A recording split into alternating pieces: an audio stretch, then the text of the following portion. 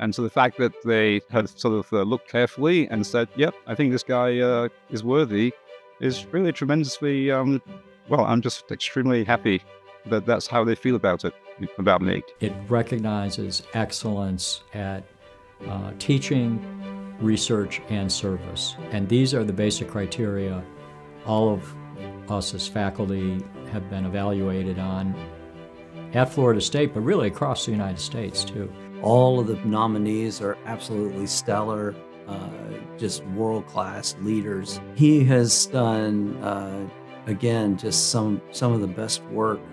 When I called him, he was in Switzerland at CERN doing experiments. And so, you know, it's just that dedication to live that international lifestyle.